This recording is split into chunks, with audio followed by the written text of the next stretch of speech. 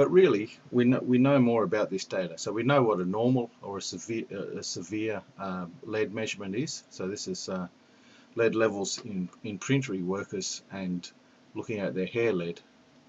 So we know what's a normal range and what's a high range. So we could specify it ourselves. And once again here, we can use the manage variables in active dataset menu and then use the recode variables.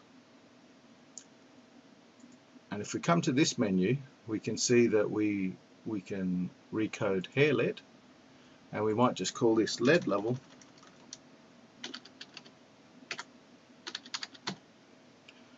and we'll make each new variable, we'll make it a factor.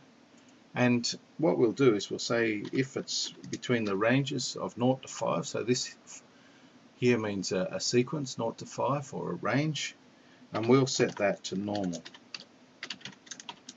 And we'll do the same again, 5 to 25, we'll call that high, and 25 to 700, remember the top value is nearly 700, and we'll call that severe.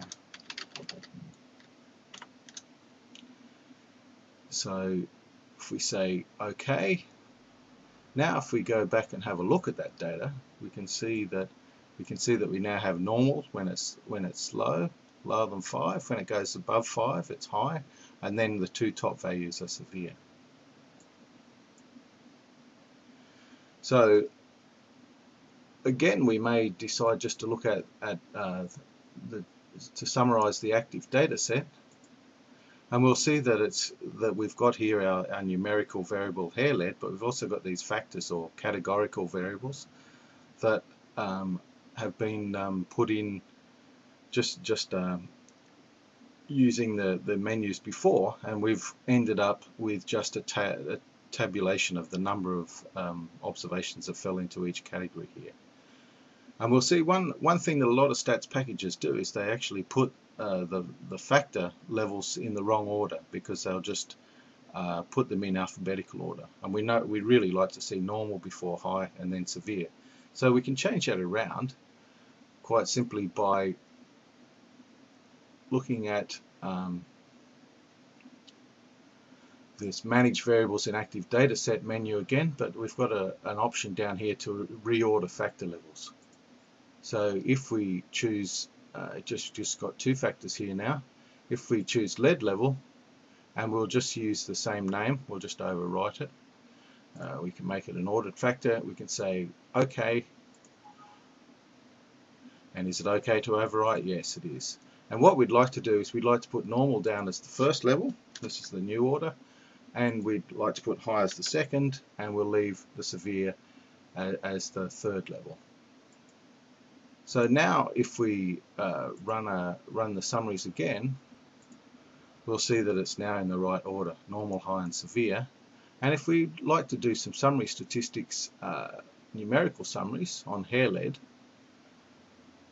if we summarize by groups, then we can use the lead level there, and summarize by lead level, say OK, and out it comes in the right order, and we can see the means of the groups. I mean, obviously we've set these up ourselves, so we know what's happening. But maybe if we had males and females, then we might want to look at the summary statistics for each of the groups here. So the next thing that I'll look at is subsetting this data set. So I might like to take out that very large value so that we can just look at say a plot without that value in. Otherwise it'll just dominate and we won't see any difference in the two smaller groups. So we can do that by using the data active data set menu and subsetting the active data set. So we can include all the variables, but we might just call it a new name, sub.data DF, so it's a data frame but it's a subset.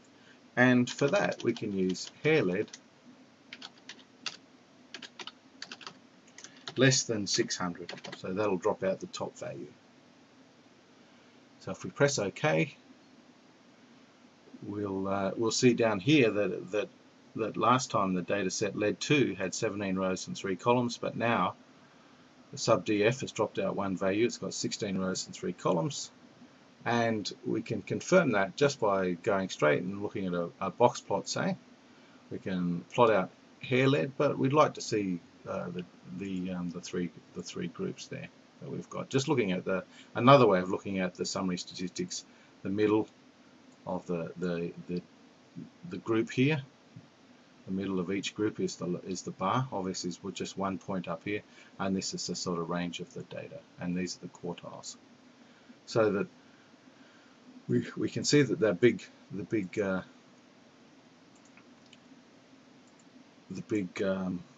value has been dropped out. So once you've got a plot, you might want to print it or save it or copy it into cut and paste it into Word, and so you can do all that using the file menu. And you might want to, as I say, you use the print it out, or you might want to copy it to the clipboard. You've got two choices here. Just depends on what word processing software you're using, and you can also save it as a number of different file formats. So you probably wouldn't use JPEG, which is for photos, but you might use TIFF or PNG, or if you want really high quality graphics, you might use a PostScript, and that's really designed for printing. A lot of journals require that, but you've got a choice here, so you can save it however you like. And so the last thing that we'll do is we can just save this data away. Now, instead of using file and save, we can save the workspace if we want. That'll save everything, but we might just want to save this last data set. So we can use the active data set, save the active data set, and we'll just call it example 2.2 ex22, and we can just save it as a R data file.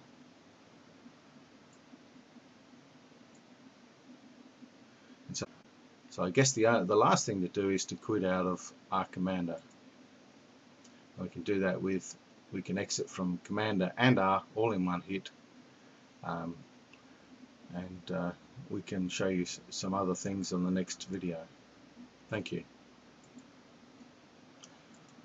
Oh, but the other thing we can do is we can save the script file to rerun it if we'd like to. We won't do that, and we can save the output file if we'd like to cut and paste it into Word or grab out some of the results.